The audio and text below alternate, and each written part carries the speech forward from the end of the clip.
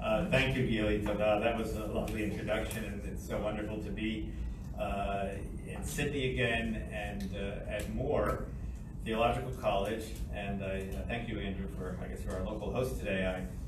And my wife Melissa's here as well. And as we were walking towards Newtown, I knew the buildings didn't look like the way I remembered it. In fact, my memory was confirmed when during lunch, Andrew informed me that indeed, when I was here last time, 2011, the older building was still here. So congratulations on this wonderful new facility. So, and again, thanks to everybody. Good to see friends, students, colleagues, and I keep thanking Ian and the department, Gili, and other members of the department for hosting me on the academic side at the uni, and people at Mendelman House for hosting us with our accommodation. So great. This new book has just been published, How the Bible is Written. I've been working on it for years. It is actually 650 pages. It was published by Hendrickson, small specialty publisher in the US, which you hopefully know. And I thought I'd give you a précis and summary of it in 45 minutes, right? How does one do that? So for those of you who know my work, I've been working on these topics that are in the book. We're talking about topics such as wordplay, alliteration, repetition with variation, dialect representation, or style switching, all these terms that are used. And I decided to bring all those articles that I have written in the past together and try to create a sustained volume. It is not a volume of collected studies, however, where I just repeat chapter after chapter like some scholars do, which is fine. But I wanted to create a sustained, continuous work on the various issues that I have spent my years researching and publishing. So let's just begin. I don't think that we can go through 18 pages in 45 minutes, so we'll have to skip some parts, but let's do the best we can, proceeding quickly but not overly fast. So you don't have to read long in the Bible before you encounter a linguistic conundrum. All you have to do is read the first two words. And students in particular will know this because you learn Hebrew 101. You know the book by Athos and Young, right? That's the one I'm talking about, okay? And you learn about the construct phrase. And then you open up the Bible and you read the first two words and you have Bereshit bara, and all of a sudden this doesn't fit into the grammatical rules that you have learned. Because in a construct phrase, noun X must be followed by noun Y, but in this case, noun X, or something like noun X, is followed by a verb. So I like to think that this is almost intentional, that the eventual compilers, not necessarily of the Bible, but which would be at a much later stage, but of the book of Genesis or the Torah as a whole, set the tone for what would be a text that demands your attention to the linguistic details. And so Bereshit bara is a conundrum which we really cannot solve in any way. I mean, we can translate it, in the beginning of God created the heavens and the earth, and I've done that intentionally to capture the, really not grammatical English, but I've attempted to capture the Hebrew there as best as I can. So the great medieval commentator Rashi points out in his comments that there is a parallel to this in Hosea 1:2, Techilat diber Adonai b'Hosea, which I've rendered here at the beginning of Yahweh spoke to Hosea, again, not very grammatical English, which is a lovely parallel and a very helpful parallel, but in the end doesn't really allow us to explain it. And we'll just leave it at that. Okay, we've lost our projection. Right. Do I have to keep touching something? Okay. There's no PowerPoint, it's just a handout projection, so you can.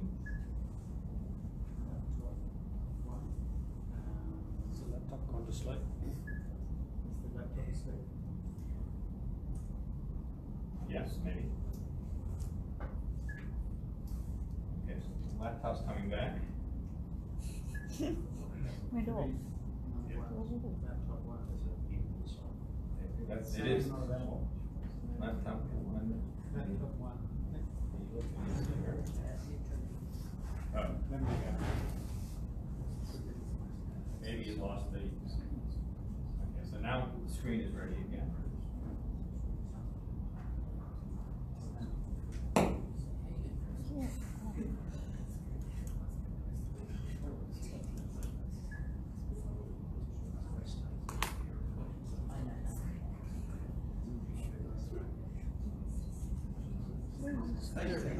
Good. So the only question is, will it keep alive? We'll see. My teacher, the late Jonas Greenfield, used to say, the first rule of audio-visual is that something always goes wrong. Well, he didn't live to see the great PowerPoints that we have today, and fortunately, most of the time it now works very well, but we still have the little kinks. Okay, so you can enjoy the PowerPoint, the handout on the screen if you'd like as well. So there we start with a linguistic conundrum, and we'll just leave it at that. Now, as you know, there are refrains that repeat throughout the creation account. I'm starting with Genesis 1, which is also the first chapter of the book. And these refrains are the usual, as you see there next. It was evening, it was morning. Well, the refrains actually go with, and God said, and then let something happen. And of course, it happens each day. God saw that it was good, and then the refrain, it was morning, and it was evening, it was morning, and day, whatever it may be. So you see some of that here on this part of the handout. Okay. Talking about our refrains. But there is an oddity here, and that is on day 2, Genesis 1:8, the refrain that God saw that it was good is lacking. Now this is supplied by some of the ancient versions, but I think the Masoretic text must stand as it is. Water, which is part of the pre-existent matter at the very beginning of creation, is not created per se on day 2, but the word mayim appears 5 times in day 2, and you have the separation of the waters above and the waters below and all of that. And because the cosmic mass of water, the abyss, was associated with evil in all of the ancient Near Eastern cosmologies, I think that this is an intentional omission of what otherwise would be a perfection of every day having the same refrains. So this is a text that is allowing you as a reader, or demanding that you as a reader pay attention to think about all the little things we're talking about. One of the topics in my, let's stay with this, right. So the next topic to talk about in Genesis 1, talking about the nexus of language and literature, which if I had to define the book in 4 words, it would be the nexus between language and literature. That's 5 words maybe. And let's talk about the lack of the word sun and moon in Genesis chapter 1, verses 14 through 19, day 4 of creation. And we all know these long circumlocutions, the greater light to govern the day and the lesser light to govern the night, and so on. This, I think, is intentional as well, because Shemesh and Yareach are the names of Canaanite deities and more widely ancient Near Eastern deities. And the author wants you to, doesn't want to use those terms lest the innocent reader somehow think that the single God is responsible for the creation of pagan deities. Hence, no Shemesh and no Yareach. This also explains Genesis 1:10, I think, where you don't have the word Yam, because that would be the name of the Canaanite sea god, well attested in Ugaritic mythology, but instead the plural Yamim, Ulamikveh Hamayim Kara Yamim, and the gathering of waters he called seas. Right? All the other things that get mentioned and are named are these sort of single nouns, right? Eretz and Shemayim and Archaea, these words in the singular. Here you have, oddly, a term in the plural, Yamim, but I think that's, again, intentional. You have to think about these things as you work your way through, the text. Let's see, I can't get it all on the screen at once. Bottom of page 1, as you see, are the names of the days of the week. And these also are all, as you can see here, numbers. This is all sort of the same process. The names of the days of the week, both in our calendar, in English, Sunday, Monday, etc., although you have to know some Norse there to get into Tuesday, Wednesday, Thursday, Friday. These are named for polytheistic deities. And this was true of the ancient Babylonian calendar as well. And so you have all of these terms in Genesis 1. This is to be seen as a type of demythologizing. I like to tell my students, as those who have also been exposed to New Testament, history of New Testament scholarship, that demythologizing didn't start with Bultmann, but rather it started already in Genesis chapter 1, where you have this effort to omit the names of pagan deities, and therefore all the names of the days of the week in Hebrew are very bland and almost colorless. Day 1, second day, third day, fourth day, etc. The exception, of course, is in Hebrew, you do have a name for the seventh day of the week, Shabbat, but in the creation account, that name is also omitted. And Shabbat is the word for Saturn in Hebrew. Shabbat or Shabbatai is the word for the planet Saturn. Hence, in English, we still say Saturday, right, which actually is Saturn's day. So, even there, the author of Genesis 1, or in the case of day 7, segueing into Genesis 2, doesn't want to use the term Shabbat, and therefore uses the expression Yom Shvi'i or Yom HaShavi'i. Okay, now why is my... somehow the projection here isn't quite the same as what should be on the handout. I'm not sure why that is. Okay.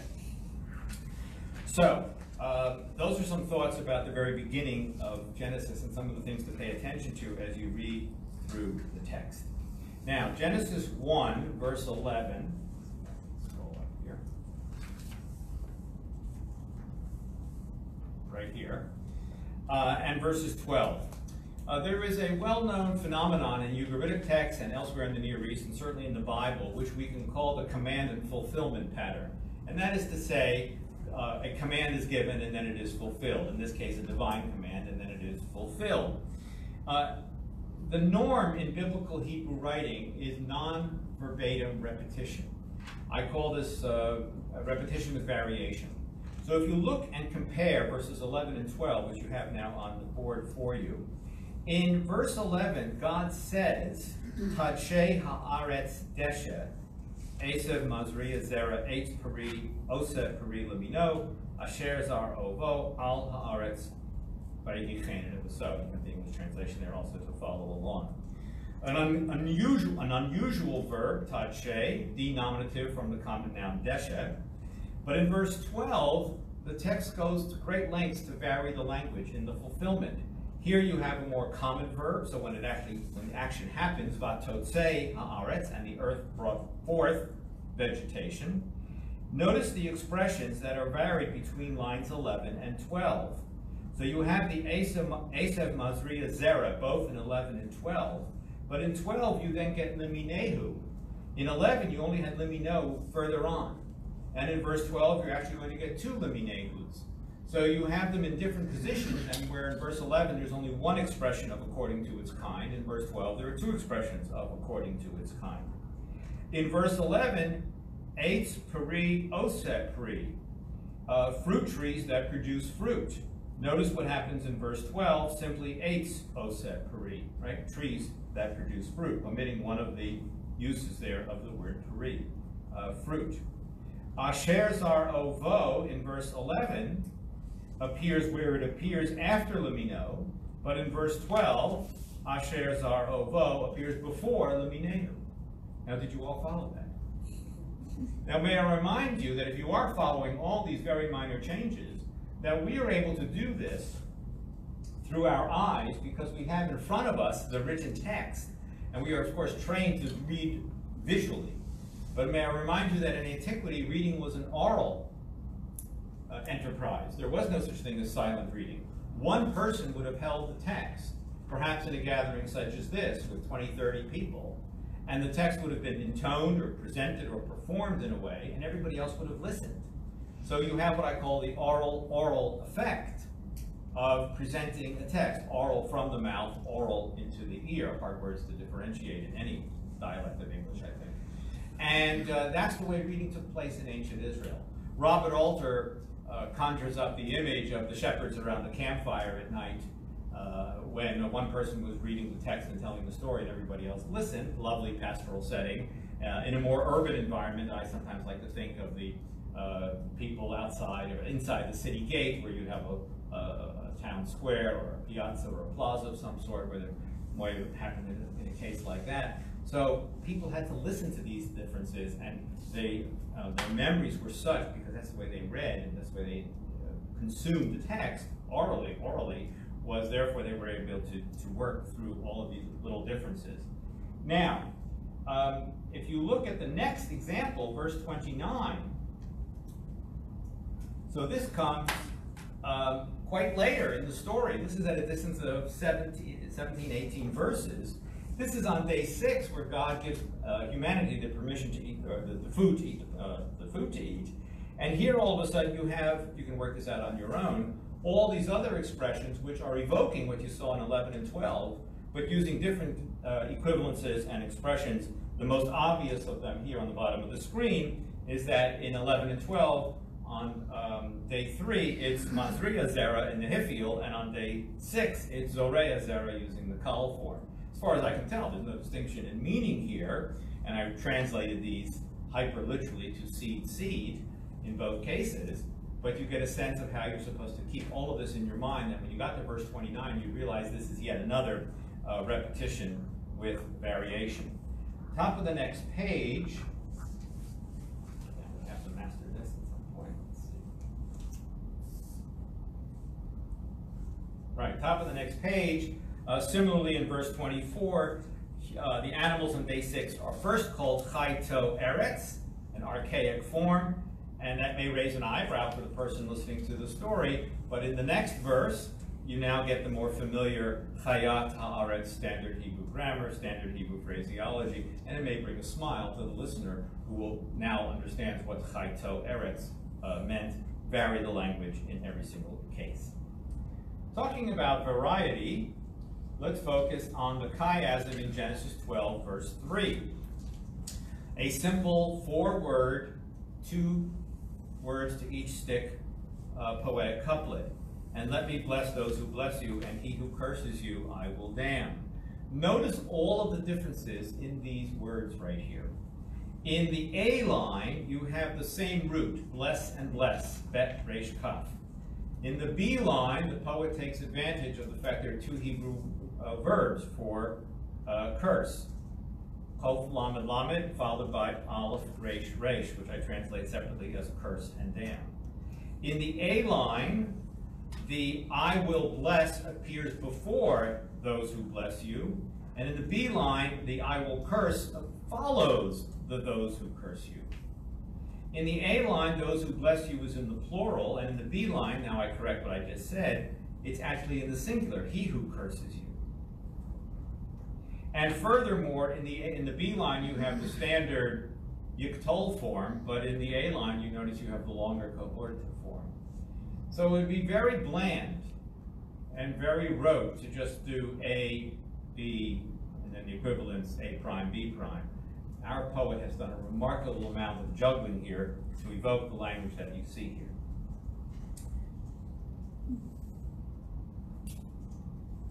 Now, I don't have to teach anybody in the room about biblical parallelism, where you have the A and the B lines. We just saw an example of it, and using the formula of both Robert Alter and James Kugel, the A what's more B effect.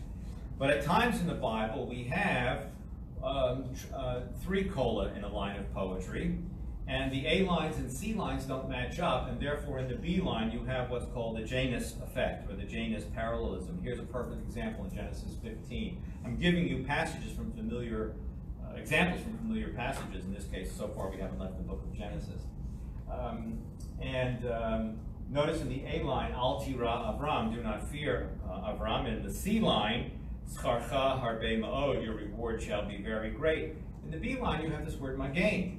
Now, Magain means shield, basic meaning of the Hebrew noun, and that, of course, connects up with the A line. Do not fear, Abraham, because I'm your shield, says God. But that leaves the C line dangling by itself. But if you know the depths of the Hebrew lexicon, then you also know that the verbal root, mem gimel nun, means to grant or to be a benefactor of. But basically a fancy word for give in the PLB game. And that connects to the C line. So you have 2 meanings to the word magain. In the basic meaning shield, it looks back to the A line. And with the rarer meaning to grant or bestow, it looks ahead to the C line. And therefore you have what's called the Janus effect, named for the 2-headed, 2-faced Roman god who looked in both directions. And our month named January is named for Janus as you look back to the old year and ahead to the new year. How could you expect that a reader of Genesis 15 might actually know this verb? Well, fortunately, our author, cleverly I should say, placed it a few verses earlier in Genesis 14, verse 20, Asher migain tzarecha biyadecha, who has granted your enemies or delivered your enemies, something like that, into your hand, where you see the PL verb migain. So it's fresh in your mind when you get to 15:1. The first Janus parallelism ever to be found is in Song of Songs 2:11, where again you have in the A line the key noun is blossoms. In the C line, the key noun phrase is the voice of the turtle dove, kol hator. And in the B line, you see the word zamir, which means both singing and pruning. And with the meaning pruning looks back to blossoms, and with the meaning singing looks ahead to the voice of the turtle dove. This was discovered by my main teacher, Cyrus Gordon. I was present in the room, graduate seminar 1977 on the Song of Songs, and we got to this verse and everybody started debating all the commentaries. Marvin Pope says this, Robert Gordon says this, which one could it possibly mean? This translation says pruning, this one translation says singing, and then Gordon said it means both. On the spot he realized, because you've got the parallel structure here with an ABC structure. It was like being in the lab when Watson and Crick discovered the molecular structure of the DNA molecule, except I think that I was hoping to get a little laugh from that. But to be present at the moment of discovery, Cambridge 1954 versus New York 1977, sciences versus humanities. Okay, so staying with where we are, Genesis 15. I want to call your attention to this device, which is not recognized by, not widely recognized. God has made numerous promises to Abraham about offspring and so on. You know the text, and he makes another one in Genesis 15:1. And for the first time, Abraham speaks back, and Abraham speaks up, I should say. And he says in verse 2 there, right? Lord Yahweh, what will you give me, and I go childless? And now I borrow the translation, the felicitous translation of Everett Fox, and the son domestic of my house is domestic Eliezer, because I want to capture the alliteration of Ben Meshech and Damesek. Ben Meshech is a hapax legomenon in the Bible, and why did the text use it and what might it mean? And Everett Fox very cleverly chose the word domestic to translate it to echo the following word, Damesek, Damascus. So, that's not the main point I wanted to make, but just to point out the alliteration that's right there, and remember you're hearing the text, right? So Abraham says something to God in verse 2, close quote at the end of verse 2, and then you expect what? God to speak. God doesn't speak. And so in verse 3 you have once again, Vayomer Avram, and you see what Abraham says there in verse 3. The effect of this is as follows. There are speeches in the Bible which go 2, 3, 4 verses. Sometimes real long speeches. But usually 2, 3, 4 verses, you can get speeches like that. In which case there's only one Vayomer X, and the person or God speaks, and then you have a few verses, and you have the equivalent of close quote, and you move on. In this case, Abraham's speech is divided up with 2 Vayomer Avram, beginning of verse 2 and beginning of verse 3. The effect is that at the end of verse 2, there is a pregnant pause. Abraham is expecting God to say something, and he doesn't. And therefore you need another Vayomer Avram. And Abraham continues on with some more speech. And then he is eventually, shocked may be too strong a word, but notice how verse 4 begins with the Vehine, right? And behold, because all of a sudden God does speak to him in verse 4. So I don't have a good name for this device, perhaps to call it the and he said ... and he said ...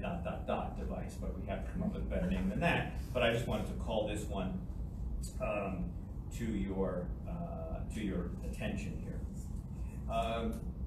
Okay, let's continue with this. Genesis 15, verse 16. Somewhat oddly, God says towards the end of that chapter, and the 4th generation shall return hither, for the iniquity of the Amorite will not be complete until then. The Amorite? Why the Amorite?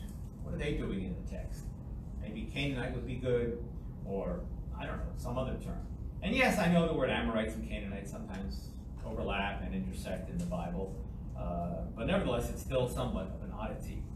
Fortunately, just a few verses later, or happily just a few verses later, what do we read in Genesis 15, the very last verses of the chapter? You have a list of the 10 nations in the land of Israel, the land of Canaan. This is the only place in the Bible where you get a list of 10 nations. Usually it's a list of 7 nations, sometimes it's a list of 6 nations. Here you get a list of 10 nations. And notice that the Amorite, the Eta Emori, is in 7th position. This is the 7-10 convention. In a list of 10, item number 10 will always be important, and item number 7 will be important. So the text has specifically placed Ha-Emori in position number 7, and that explains why a few verses earlier you had this somewhat odd expression about the iniquity of the Amorite. And the Jebusite, Et HaYebusi, culminates the list in number 10 position because, of course, that focuses our attention on Jerusalem.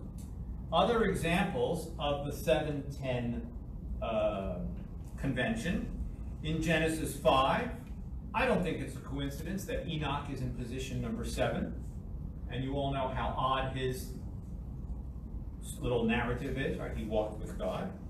In post-biblical Judaism, obviously that will become a major motif.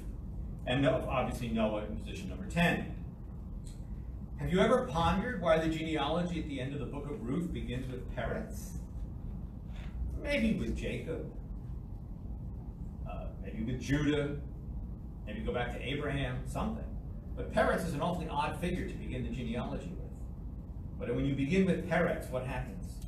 You get Boaz in position number 7, and David in position number 10. That's the 7-10 convention. And very bottom of that page, focus our attention also on the 7th plague, which is the longest divine speech in the plagues account, and all sorts of other interesting items there in plague number 7. Obviously, plague number 10 will be the culmination. The first person to point this out, it's always good to give credit where credit is due, was Jack Sasson, who was the first one to note the 7-10 convention, and then Scott Nagel gets credit for noticing the importance of the 7th plague in the book of Exodus narrative. Okay, well, I won't be able to do it all, obviously, today, so let's skip the next page, and I'm going to have to skip a bunch of pages, because I want to focus on some of the more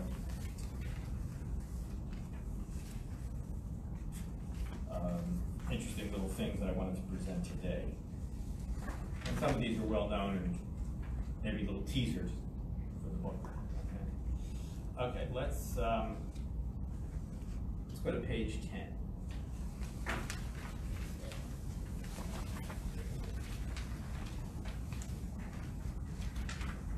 If there's anything on the bottom of page 10, if there's anything on the intervening material that you want to hear about, I can discuss that. Actually, as long as we're on page 10, let's do one thing in Genesis 29.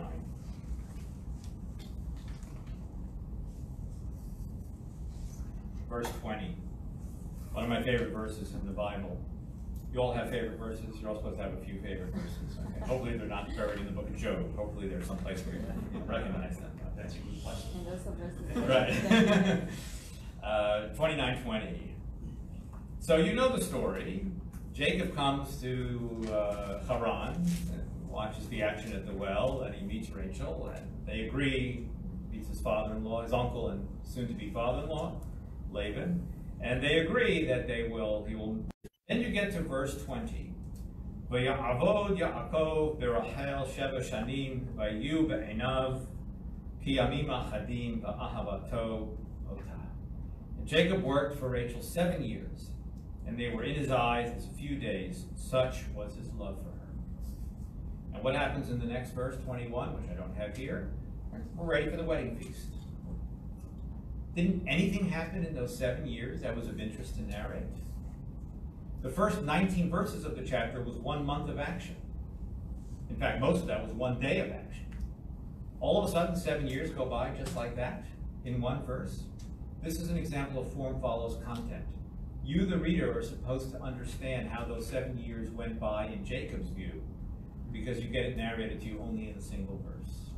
Such was his love for her that the 7 years passed as if they were but a few days. In fact, translating that to text, a single verse. Now, when's the last time you heard the expression? When's the last time you heard the expression Yamim Achadim, few days?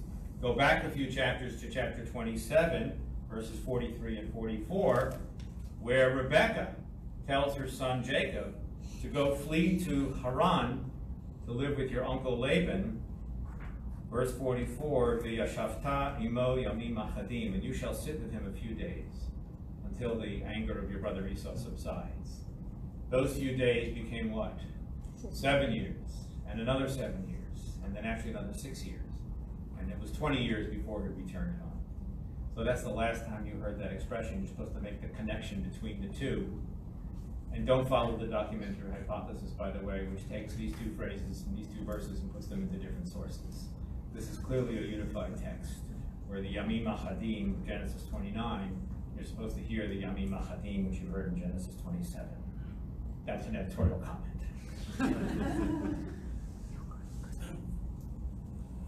So I like to refer to the two building blocks of biblical literature as the repetition with variation, with which we started looking at a few examples in Genesis 1, and alliteration, of which we've already seen one before.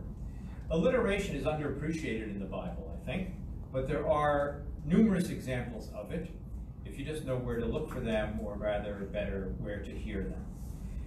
Very frequently, and when you come across a rare word, including a hapax legomenon, or a word that may only appear a few times, or if you're in a prose text and you see a word that is actually better known from poetry, pay attention to the sounds of the words around it. Most likely it is alliterating. Here's a few examples of hapax legomenon. In Jeremiah 2:2, oh, I didn't include the translations here. Kilulotayach, a hapax, a word that means something to do with a wedding, your nuptials, your something, your marriage. The Hebrew word kala, bride, of course, is related to this, common noun. Why does Jeremiah 2:2 employ the word kilulotayach? Look at the next word, lechtech, right? You're getting the same sounds, and the prophet poet has evoked the oral sound effect there. 1 Samuel 19, verse 20, lahakat, the only time this word appears in the Bible, lahakat hanivi'im, a group of prophets. And what do you have? The very verse, a few words earlier, lakahat, evoking the sounds of lahakat, and also helping with the alliteration, malachim, earlier in the verse, malache, later in the verse, all evoking the same sounds.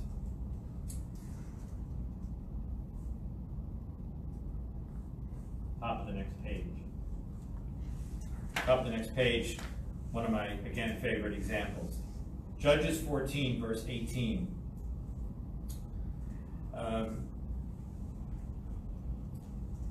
Samson, the people of the city, the Philistines, solved his riddle. And the text says in verse 18 there, Bayom HaShivi'i, on the seventh day, B'terem Yavo HaCharsa, just before the sun had set, they told him, Mamatok, etc., right? What is sweeter than honey, and so on. Samson's response is, latter part of the verse, Vayomer lahem lulei harashtem be'eglati lo mitzatem chidati. And he said to them, if you had not plowed with my heifer, you would not have found out my riddle. The word charsa, an atypical form of an atypical word, cheres, meaning sun, is employed earlier in the verse.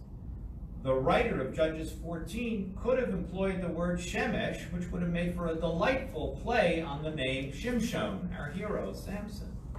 But he passed on that, reached deep into the Hebrew lexicon, plucked the word cheres because charsa anticipates the sounds of charashtem. Just wonderful, okay? The way the Hebrew language works and the way the Hebrew authors were able to utilize their words. And of course, charashtem be'eglati has a sexual innuendo there, right? If you had not plowed with my heifer, you would not have found out my riddle. Genesis 21. Here's an example of a poetic word. In verse 7, milel. The word, it's a verb of speech, utter or something like that. We know it only from Psalms and Job, the only place where the verb milel appears. But in verse 7, Sarah says, mi milel la'Avraham. Who would have said to Abraham that Sarah would nurse children and so on, she would give birth to a son? Why milel? Because it evokes the sounds of other verbal roots that have the mem lamed combination in them. Vayamol at the beginning of verse 4, he circumcised, and Vayigamal and Higamel in verse 8, he was weaned in verse 8. So you hear the mem lamed combinations throughout this story, and therefore we're going to take a word that we know from poetry, which has a richer lexis, and employ it here in the prose in verse 7, the only time that verb appears in all of Hebrew prose narrative. Okay, form follows content. I'll do some of these just very quickly. I know we're limited. We're going to 5 minutes, right? Okay. I knew I wouldn't get through this whole thing, but I prepared lots of material in an effort maybe to do as much as I could. 39 verses 1 through 6, form follows content. The blessings that come on Potiphar's house are because of Joseph's presence, are just told in the most flowery of language. Just read through verses 1 through 6. One verse would have been sufficient, right? And the Lord blessed Potiphar's house because of Joseph's presence. But no, it goes through over and over again with repeated language. Bottom of page 12.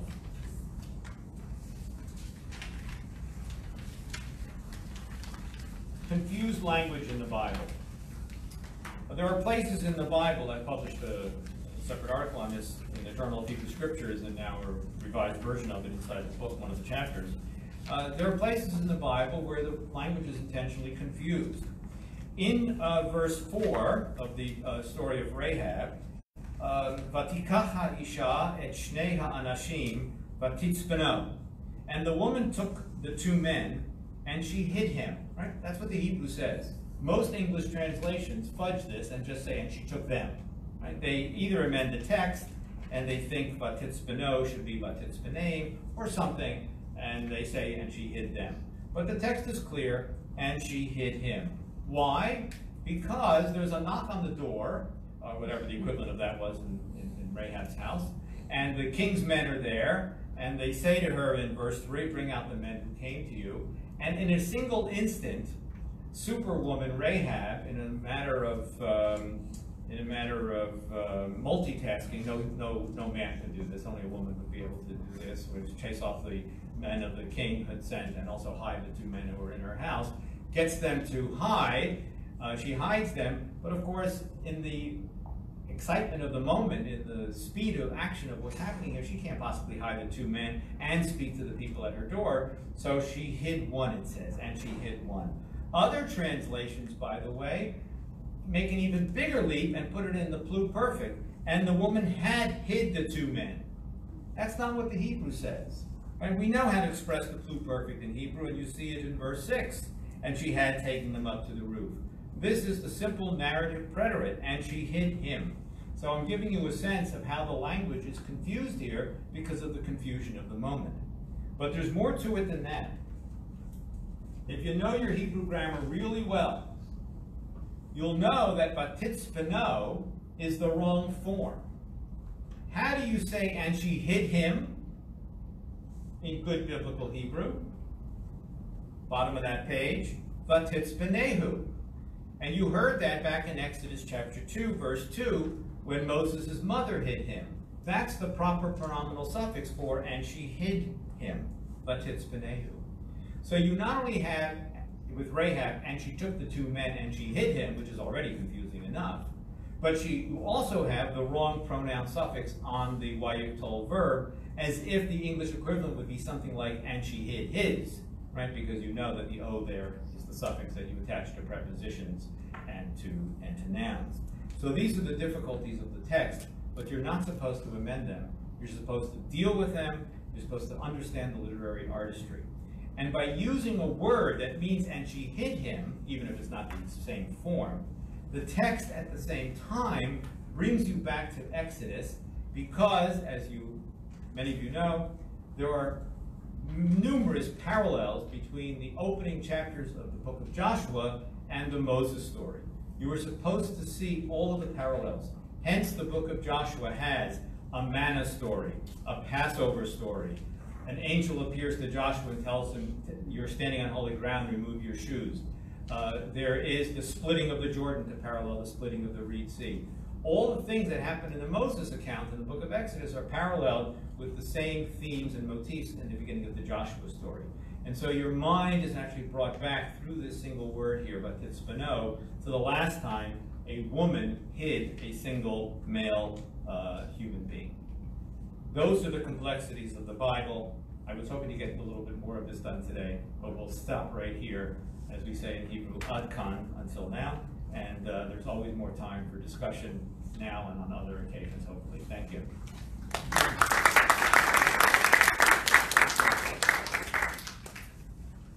Okay, so thank you very much, Gary. We'll take a few questions. We have 10 minutes for that. Yeah. Thank you very much, Gary, for a very interesting paper. I'd like to first just take you back to page 4, if I could, and Genesis 15, verses 2 to 4. Simply to note that I appreciated your wordplay when you referred to a pregnant pause with Abraham waiting for a... I'm glad you picked up on that. Also to say, I wonder whether you're saying you're kind of struggling to find a term to capture what's going on with the vayomer, ... vayomer construction, and I wonder whether maybe hiatus captures the sense of that. Hiatus would be a good term. Gili may be able to help me with it. I think it was Shmaryahu Talmon who published on this.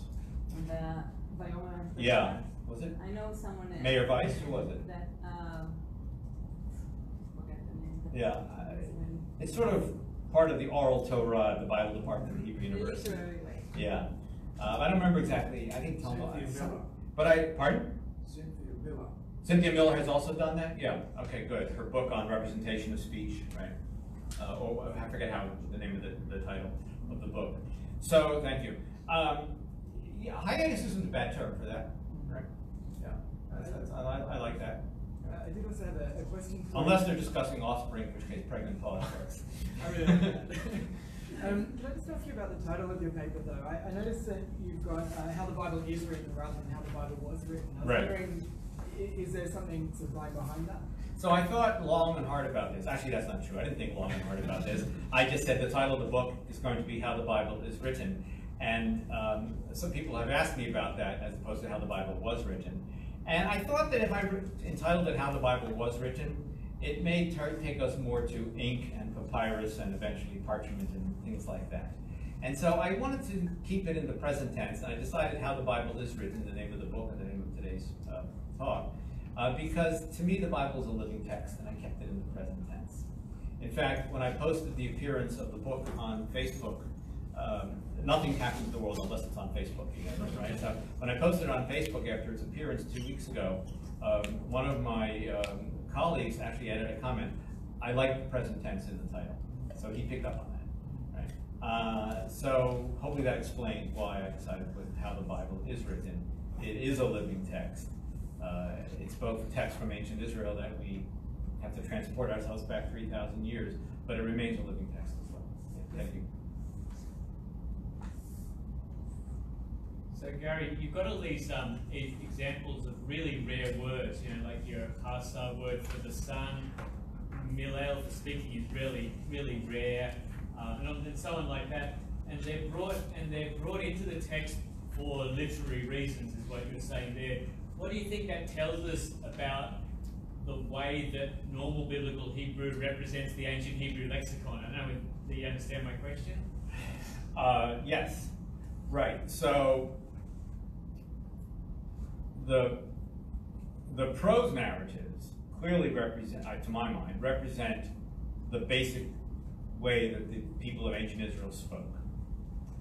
And not that we have a lot, but if you look at all the ancient Hebrew inscriptions we have, and we have lots of numbers, but they're not long, so the amount of material is a small textbook. what do we have? One word that we didn't know from the Bible, Zidah, in the Hezekiah tunnel inscription, maybe. Yeah. Well, there's quite a few words we didn't know from the Bible. But that's the most famous one, I think. Yeah, yeah. I mean, there aren't many of these words that we really didn't know. So it seems to be that these are the words that people used in their everyday speech, and when they wrote a letter to somebody, like we have at Arad or Lachish, and so on. Poetry, of course, is a much deeper lexicon, and in the one example we have some what looks like poetic material from an ancient Hebrew inscription, and that's the plaster inscription from Kuntilet Ajrud. Even there, I think all those words were attested in Psalm 68 and in other places. So it seems to be that the lexicon that we have represented here sort of maps onto the words that we have from the biblical, from the ancient Hebrew inscriptions as best as we reconstruct. Am I answering your question? Is that what you're Well, I'm asking the fact that there must be all these other words out there. If they can pull one out. Right. Oh, I see. Right.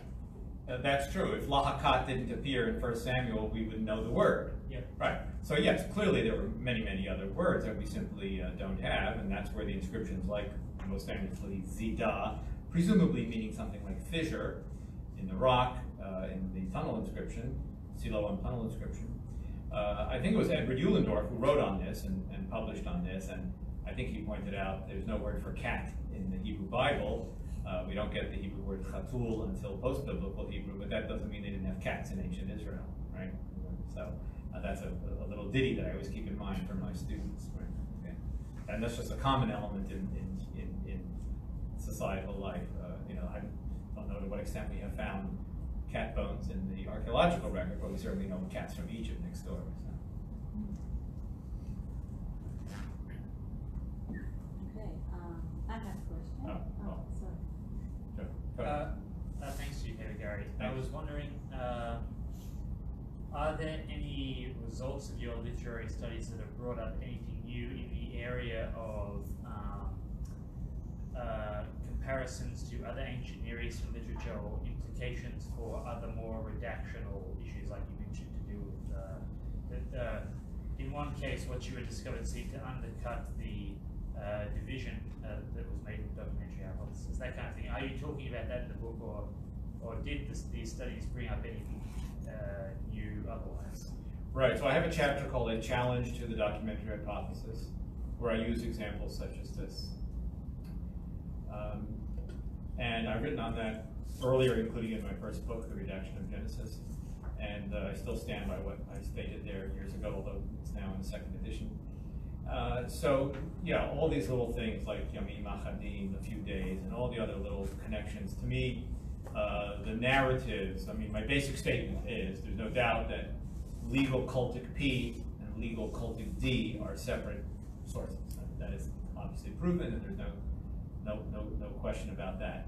My only question has to do with the division of the narratives, and I prefer to just see what I call N, for lack of a better term, the narrative voice, which stretches from Genesis 1 through Deuteronomy 34, a single narrative voice, and that doesn't mean that I would say that the genealogy of the Edomites in Genesis 36 is part of that, but a single narrative voice which links the stories as they proceed from one to the other, not to be divided up into J, E, and any narrative P portions.